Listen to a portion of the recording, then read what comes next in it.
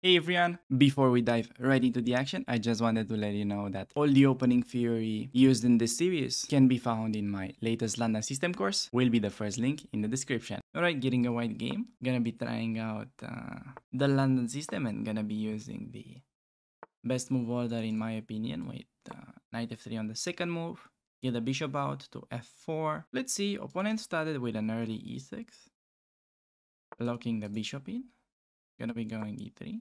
And we see that we transposed now into the Chigorin defense when they are playing with a bishop inside the pawn chain.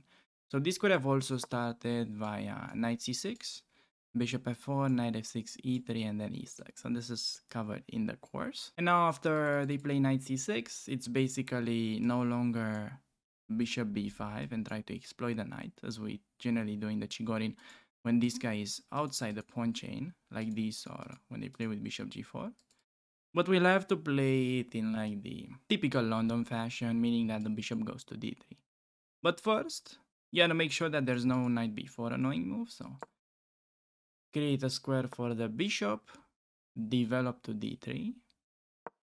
Plays h6, I think maybe could potentially throw in g5, we don't really mind that, just step back. Yeah, a6, again, two moves that are really inferior because they are not influencing the center. I have to say this is not included in the course, but the general idea will be to break with either e4 or focus on the knight e5 plan. Both would be definitely very doable.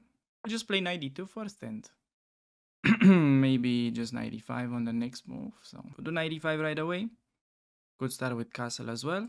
I think we're just gonna be castling, allowing opponent to take on f4 because we both know that black will take here most of the times. Even if they don't, we will most likely play 95 on the next move anyways.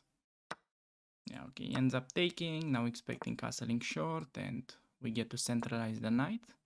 In case they take, we can take back and repair the pawn structure. And now the key plan to make progress now is to launch the f-pawn.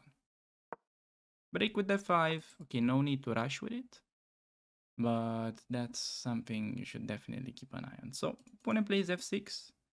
I think we have a lot of good options we can take for sure. I think that's doable. We can play maybe something like queen h5, which also seems reasonable, but then maybe he gets to close it with f5 and then we'll have to break with g4. I think taking is kind of good now just so we can focus on the backward pawn, but also I think I want to show you how to play in case they go f5, how to break with g4, and how to use the g file for the attack. I think that's like a pretty instructive theme that we can use. And okay, if he doesn't play f5, then we might force it with a move such as queen g6, or maybe g4 and then queen g6, something like that. If they take, we're definitely very happy to open up the file and get to attack on the king side. Taking with the d pawn also interesting, but as a rule of thumb, I think we just take back towards the center here.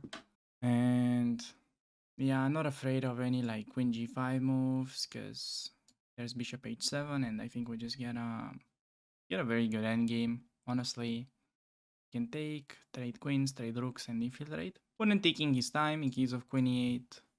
I think we have annoying bishop g6 move, and then could potentially just maybe bring the rook, bring the last piece into the game. No need to rush things here. So kind of hard to play these positions as black mainly because the bishop is just very passive. Our guy on d3 is doing an amazing job putting a lot of pressure against the enemy king.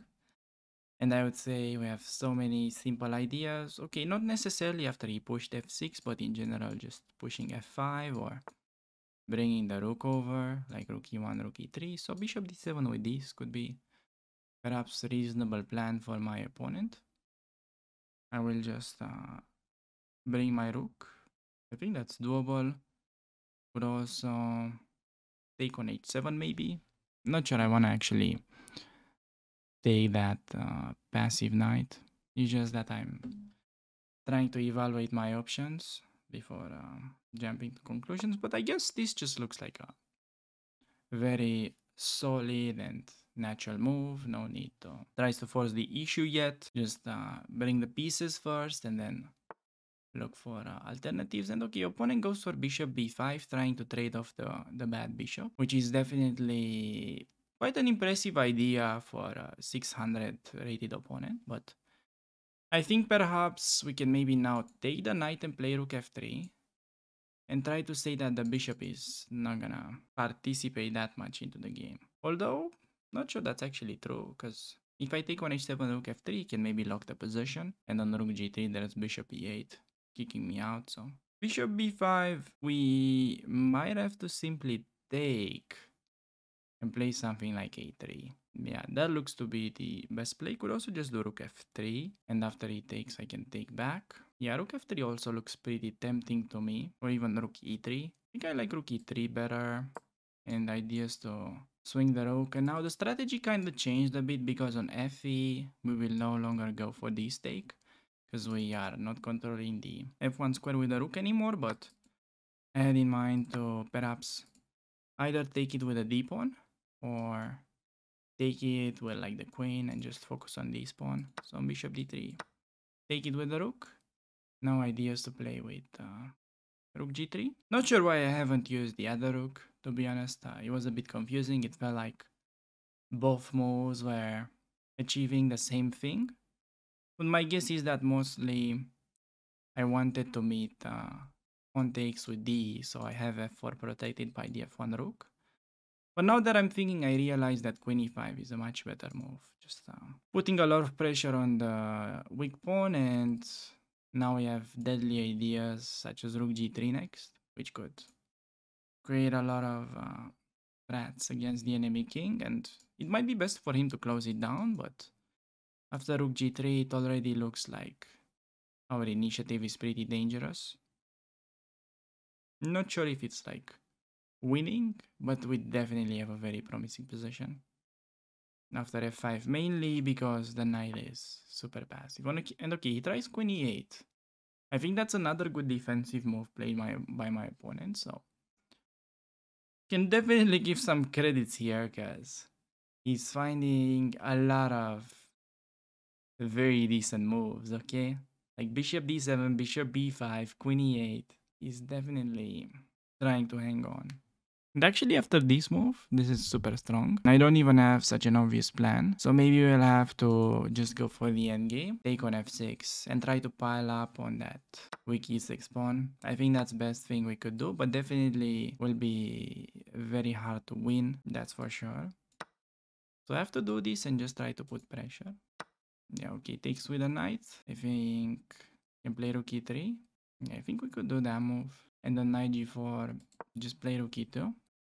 Opponent goes for the f4 pawn. I think we can just protect with g3. That's what I had in mind. And the plan is to just double up and put pressure on e6. We only have one weakness, which is the e6 pawn. So we'll need a second weakness in order to make progress in these kind of lines. So we'll need to start expanding on the queen side, maybe something like a4, a5, and then trying to get our knight into the c5 square. Putting pressure on both pawns. That would be an idea. Just doubling up, hitting the pawn, and okay, when they do knight e4, now this just gives up a free pawn for no absolute reason. He could have still defended passively, but I think would have required quite a bit of technique from us to win that position. But now the problem is that e6 is dropping as well. So down a pawn in a rook endgame is not a disaster, but down 2 pawns is typically just lost. Can play d5 next. He won't be able to take it because of the e8 rook dropping, and we're gonna have 2 extra pawns that are connected passers. Should be a win in all the endgame books that I read, at least. Okay, king f7, not really like losing the pawn, but allowing a lot of trades after pawn takes. We can trade all rooks, and we have an extra pawn in the king and pawn endgame, and that will just show pretty nicely why you only need an extra pawn to win a chess game. But he could also play maybe king g6 and avoid the endgame. King e7 is worse in view of rook d1, I thought. So I'm expecting maybe king g6, but still e7. We're just like completely winning. And okay, when they take, this is similar to resignation. There's no way you can hang on into these end games when you're down a pawn. So simple rule when you're trying to assess these end games, if you're having the extra pawn in a king and pawn end game, 99% of the times you're gonna be winning. Maybe you won't win your games, but you're gonna be theoretically winning. You can at least think about that and be happy. So plan would be to centralize the king, start advancing the pawns one by one, create a pass pawn on this side, sacrifice it, go on to the other side, win these pawns, and then slowly queen. That would be how the strategy looks. Let's see if we can actually show it with some moves. That would be even nicer. So g5 would be okay. I mean, everything is bad here, but I think that's losing quite easily to g4, f5. Also losing to pawn takes and h4 because we get the outside passer. I think simplest is just to go g4 and f5 against that. c6, just push the pawns and can centralize the king. That's usually pretty good. King of f5, push the far advanced pawn. And after this, you can just go h4, g5. As I was saying, we're gonna be doing the little deflection thing pretty soon. And by the way, there's like a funny theme. Definitely quite a bit unnecessary here to play h5 and then g5. Pawn takes and f6. And then we queen. Do you guys want to go for that? So king f7, we have king d6. Kinda don't want to be going for that.